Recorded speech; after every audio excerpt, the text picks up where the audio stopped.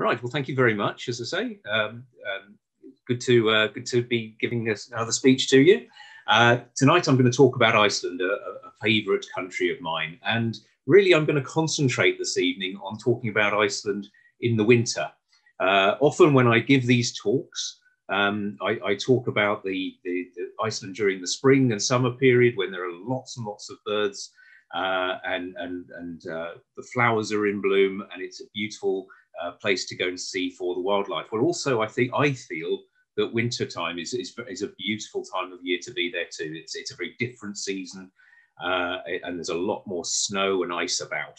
Sorry, I forgot to introduce myself properly. Then I'm David. David Phillips. I've been working for Naturetrek now for the past 4 years, and I lead a number of tours. But I manage tours that are mostly in Northern Europe, Eastern Europe, and a few odds around the world, other ends such as Namibia and Taiwan, and some of the tours that we run in the States. But Iceland, I would say, is probably my favourite country of all. So here we are. This is a slide, as I say, talking here about the summer, where all the breeding birds fly up to Iceland, such as the great northern divers and Arctic terns and red-necked phalaropes and Slavonian grebes there in this photograph are there in their full finery, their full breeding plumage during those summer months. But like I say, I'm sort of keen this evening to deviate slightly from the norm and talk about our 2 winter trips that we operate. On this map of showing the country, I've highlighted 2 regions that I'm going to talk about primarily. That is the region in the northeast there. You can see an arrow indicating the area of Lake Mývatn in the northeast, and one of our tours focuses on that area in the winter. And also over in the west of the country, the Snæfellsnes Peninsula and the town of Stykkishólmur, you can see highlighted there by another arrow, and that features heavily in another tour that we run in March. Both of these places are also part of our summer and autumn itineraries as well. But as I say, winter is what I'm talking about tonight, and these are the 2 tours. So we have on the left-hand side the Northern Lights and Winter Wildlife Tour. This one flies into Keflavik, which is the airport for Reykjavik, spends the first half of the tour traveling around the area, which we familiarly call the Golden Circle. These are particular highlights around the Reykjavik area, before then spending a further 3 nights up in Stykkishólmur and along the Snæfellsnes Peninsula, up in on that west coast near so just south of the Western Fjords, and by that large bay, which we call Breiðisfjörður, where there's a little whale symbol there because we go out whale watching on that tour. And then I'll also, in fact, I'll start off by talking about the Geirfolkens and Northern Lights tour, which is the tour that you can see on the right-hand map. That one starts in Reykjavik, and then after the first night in Reykjavik, flies up, internal flight up to Akureyri, the town on the north coast there, and takes about an hour and a bit to drive from there through to Lake Mývatn and that area, which is very scenic and has a lot of geothermal activity and volcanic activity. So this is the flight of that trip. When we've spent the night in Reykjavik on the Geirfolkens tour, we then board a small plane, 50-seater Fokker 50 flight, propellers, takes you up to Akureyri Airport, and this is getting off that aircraft, and immediately you're into a much more snowier scene. Yes, you can certainly have snowy days down in Reykjavik, but up in the north, it's almost continually snowy, or there's snow on the ground, and it's icy, and it's a much more sort of wintry type of scene. And as you drive through from Akureyri through to Lake Mývatn, about halfway through the journey, we stop off at a waterfall. This is called Godafoss, and it's a particularly scenic waterfall, I feel. This is a photograph that I took back in February of 2014 on one of the trips I used to make up there very frequently during the winter period. And the ice you can see there encrusting the waterfall, and snow laying round about it. It really is a beautiful, beautiful sight. This particular waterfall is called Godafoss, which means the waterfall of the gods, because back in the year 1000, the gentleman who owned the land around there was attending the parliament. He was the speaker of the parliament, And on this particular occasion, there was great debate about whether or not Iceland should adopt Christianity or remain with the Norse religions. And he decided that they should take on Christianity. And when he came back to his homestead, which lay very close to this falls, he picked up the idols, the heathen idols of the Norse mythology, and he threw them into the waterfall. And ever since, that particular waterfall has been known as Goðafoss, the waterfall of the gods. And it's a really beautiful place to start your time up in the north. And then as you travel through from there, through to Lake Mývatn, you come across a river, the Laxá, which flows out from Mývatn. And along that river, you start to see some interesting bird life. And these two species of duck, you're quite likely to see at that point. You'll almost certainly see the top bird, which is the Barrow's goldeneye, and you may well see harlequin ducks, although they are often out at sea in this period and then move inland as we get towards the end of February. So we may see them on the sea a little later on in the trip, but we may see them on the river Laxá as it exits from the Lake of Mývatn. Both species here are ones that breed normally in the US, or do breed in the US, but Iceland is the easternmost breeding ground of these two species. So they are within all of our European bird books, but we very rarely see them in the UK. So they're a very exciting bird to see up there in Iceland. During the winter time, the lake itself is frozen solid.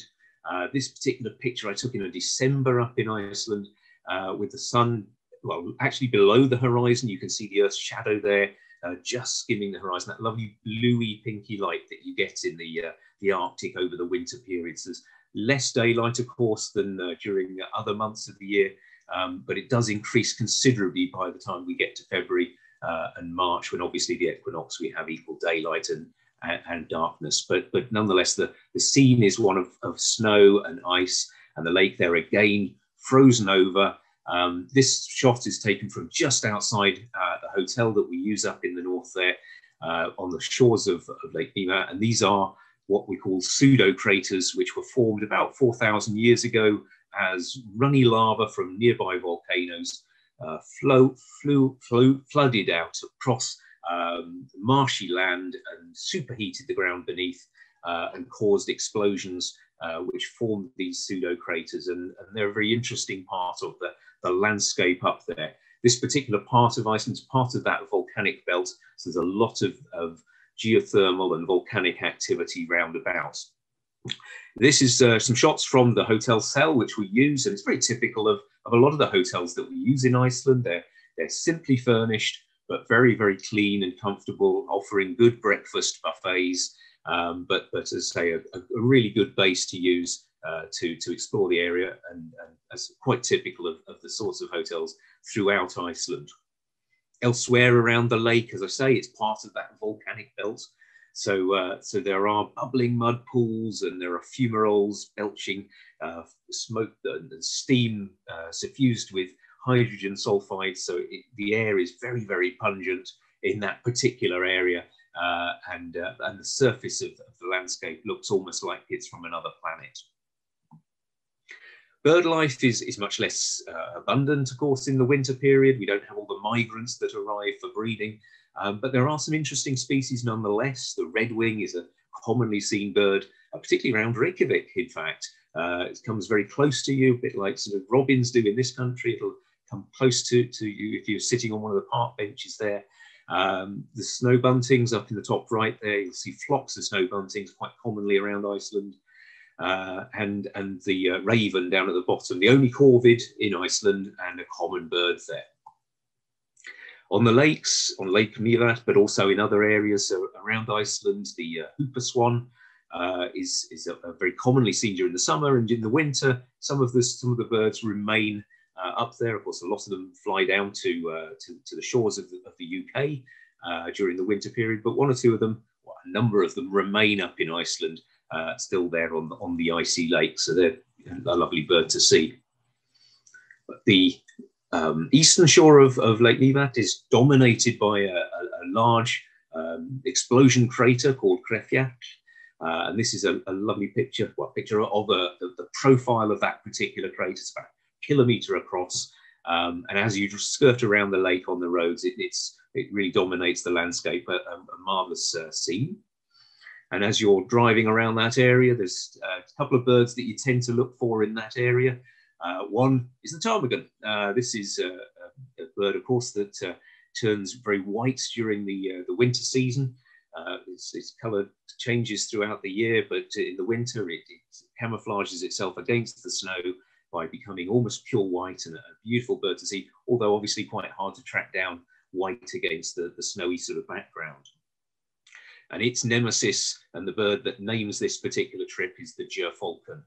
This is the big daddy of the falcons, the largest member of the falcon family, and quite a bird to see, and what, of course, a lot of people want to travel to Iceland to see. And this is a commonly seen around the shores of Lake Mývatn, perching up on lava columns in the Dimmuborgir reserve area, but also seen flying around elsewhere around the lake. I've actually seen them as well, even flying down the high street in Reykjavik, or while I've been walking down the high street, they've flown overhead, let's say. But they're less common in the south there, or less common in that sort of urban environment, but you do tend to see them in certain places around the lake shores there and around the country as a whole. Whilst we're up in Mývatn, we take a detour, or an excursion, shall I say, down to Húsavík, the town on the coast.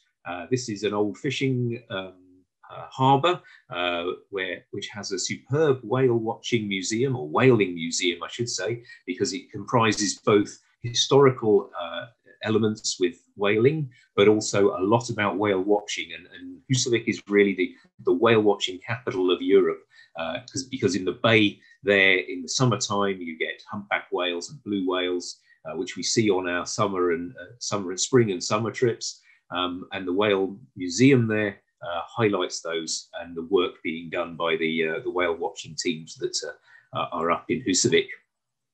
In the sea by Húsavík, we have some good bird life to see. As I say, the harlequin ducks that you see in the top left there, they may well still be on the sea in February. They're up on by the lake certainly by the end of February, going into March. So we would hope to see them in one or other place there. Fulmars, of course, on the sea there. Eider ducks, bottom left, very commonly seen all around Iceland. Sometimes you'll see a king eider amongst them, but the common eider is a very common bird in the harbours there, as is the long-tailed duck there that you can see on the bottom right in its winter plumage. Also, in that area around Mývatn, if the conditions allow, we take an excursion out to see the largest waterfall in Europe, which is Dettifoss, this most powerful of waterfalls in Iceland, a big drop of some 70 meters, and a beautiful canyon that runs up to the south of it, up into the mountains. This has been carved out by a flood that was created by the glacier breaching and creating a flood that swept down the valley and carved out this particular canyon thousands of years ago. Now, going on to the other tour that I mentioned, this tour occurs in March. We run it in March. Northern Lights and Winter Wildlife, it's called. And this one, we start off in Reykjavik and cover the Golden Circle route, which is well known to many people who visited Iceland, before heading up to the Snæfellsnes Peninsula. Golden Circle comprises of three main sites: the Thingvellir National Park, where famously the rifts is occurring between the North American plate and the Eurasian plate, and that can be seen here on different sides of this particular rift feature. Another waterfall, there are many waterfalls in Iceland. This is one called Gullfoss, or the Golden Waterfall, and this one is again part of that Golden Circle. A beautiful, beautiful waterfall called the Golden Waterfall because in the evening light, the steam that comes up from it is often made to look quite golden as it catches the evening sunlight. And Geysir, this is Strokka, which is one of the geysers at the place of Geysir, which gives name to, of course, the two geysirs themselves. This one erupts roughly between every 5 and 10 minutes and has a plume of steam and water up to sort of 10, 15, 20 meters in the air. So that's a very interesting feature to see. Then we head up towards Stikisholma, and just near Stikisholma is Kukufjell. This is a very well-known mountain. People will have seen photographs of this doubtlessly, because it's such an iconic scene, and one that's photographed by so many photographers. But in the winter, again, looks absolutely stunning with the waterfall to the left, and the church mountain, Kukufjell, on the right-hand side there. We go to this area principally because in wintertime in Breiðisfjörður, the bay to the north, it's where certain whale species and dolphin species come into the bay, notably orca and sperm whale, and we put all our tog up with real winter gear and waterproofs from the boat company, and head out to try and find those whales. Orcas here come in to find the herring in that bay, and can be seen in good numbers in certain years, and nearly every year we see them in Breiðisfjörður. And sperm whale. This is a sperm whale coming very, very close to one of the boats on the whale watching before, obviously descending beneath the boat. You can tell it's a sperm whale because the blowhole there is at a slight angle, about 45-degree angle. You can tell that at a distance. You can always recognize a sperm whale by the angle at which the plume of air comes out from its blowhole. But of course, if you've traveled to the north in winter periods, to places like Iceland and Norway, as Sarah will be talking about shortly, you hope to see the northern lights, and you can see them there as long as it's dark. So really you're looking at the period between sort of September through to March, April time, when it's dark enough and long enough periods of the night. If you spend a bit of time outside and you're up there for a good length of time, you're very likely to encounter the northern lights. This is a shot taken from northern Iceland by a friend of mine, Martin, who works and lives now up in Iceland. And it shows that beautiful curtainry and structure to the northern lights, and that green light that you see most commonly when you're up in those sort of higher latitudes. And that is the light of oxygen emissions in the atmosphere.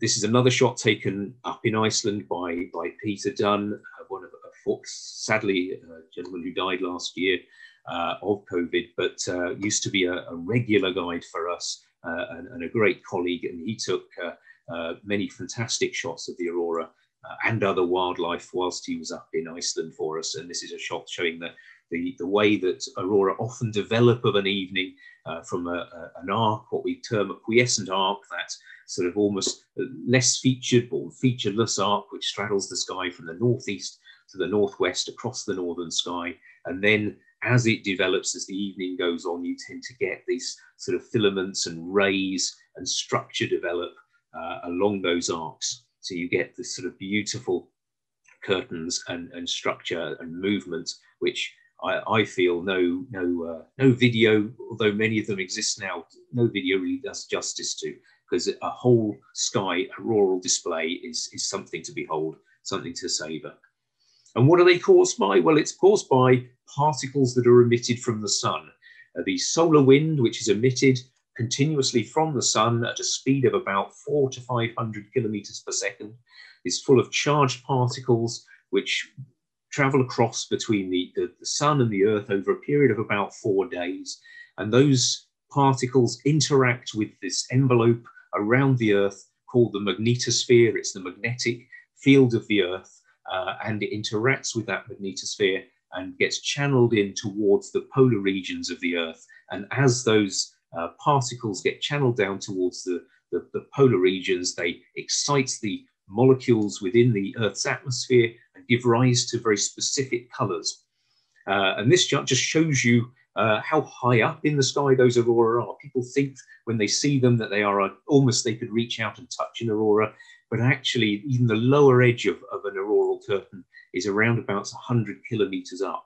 So it's way above the height of the commercial airliner that you can see there at the bottom, and really reaches up almost to the edge of space, to where the ISS, I mean, it shows the space shuttle there. It's a bit of an old slide. ISS, however, goes across at the same sort of altitude. And you may have seen the sort of images of the ISS going through the International Space Station, that is going through the the aurora and above the aurora. So it's really a very, very long way up, but it's an amazing phenomenon to see.